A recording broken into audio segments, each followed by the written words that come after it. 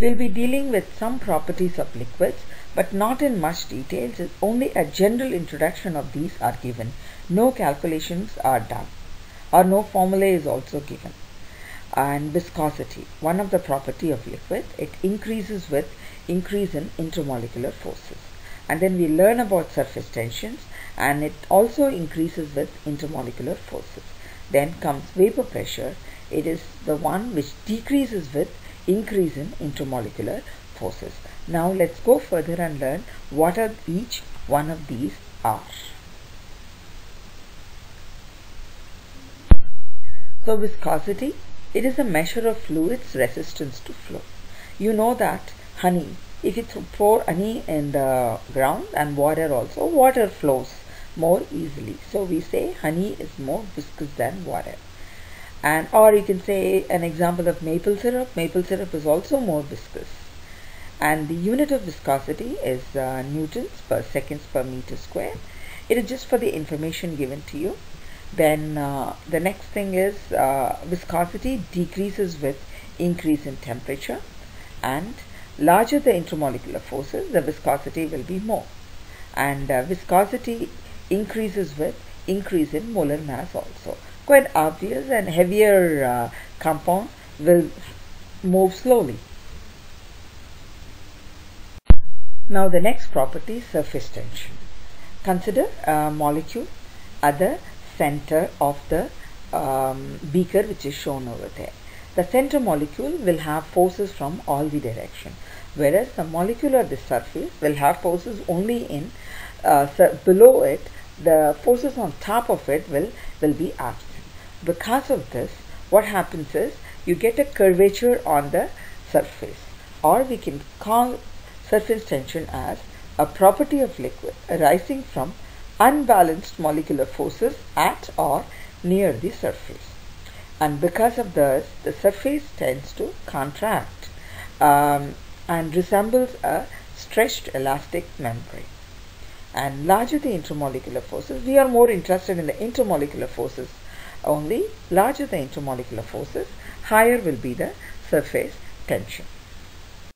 So we learned little about viscosity and surface tension, just the definition. Now we will see what vapor pressure is.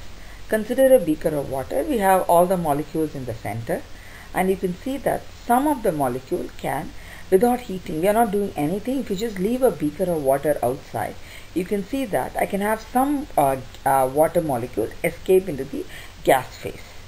So this part is the molecules on the gas phase will impart a pressure on the molecules below it, and this is what we call as the vapor pressure. So we have more molecules on the gas phase, you'll have a higher vapor pressure. And you will learn more about vapor pressure in the next chapter, but here just an introduction is given to you. So what you need to know is how intermolecular force affects the vapor pressure. Vapor pressure decreases with increase in intermolecular forces.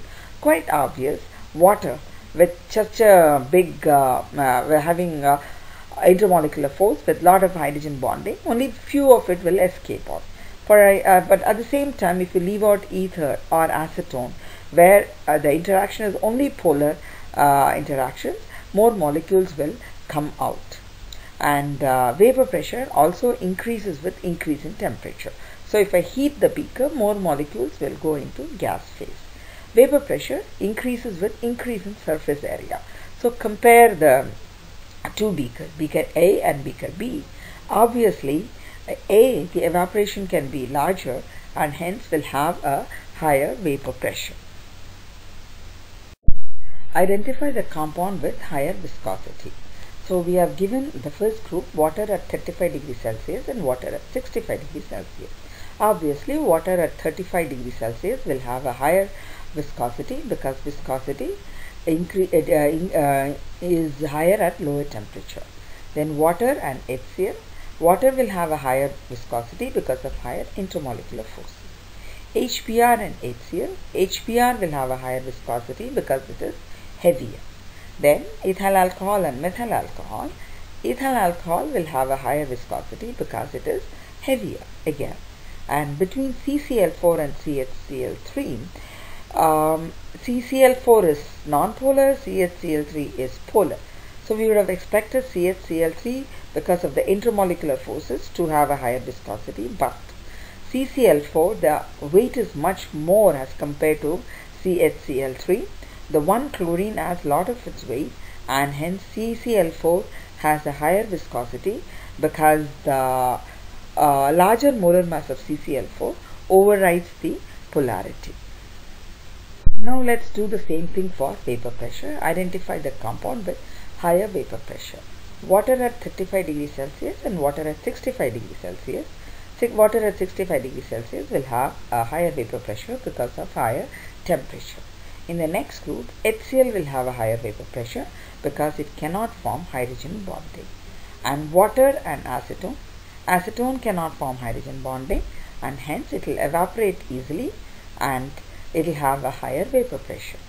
Between C5H12 and C8H18, because C8H8 has a higher molar mass, it will have a lower vapor pressure, and hence C5H12 it will have a higher vapor pressure.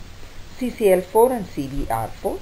CCl4 definitely will have a higher vapor pressure because of it is lighter, it will have a lower boiling point, so it will evaporate out faster.